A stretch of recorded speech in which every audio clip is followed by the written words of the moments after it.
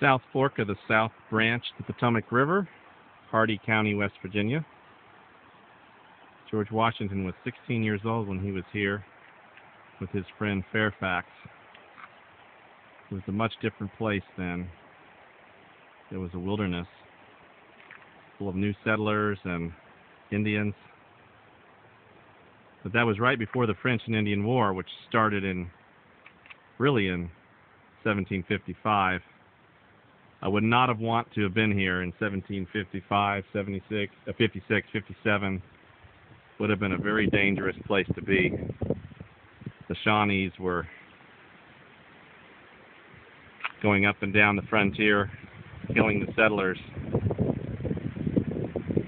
But Washington was here before the war occurred, and the settlers were just starting to pick their land in this narrow valley.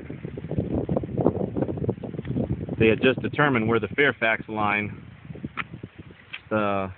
passed through the valley, so we're just north of the Fairfax line. So this would have been Fairfax's proprietary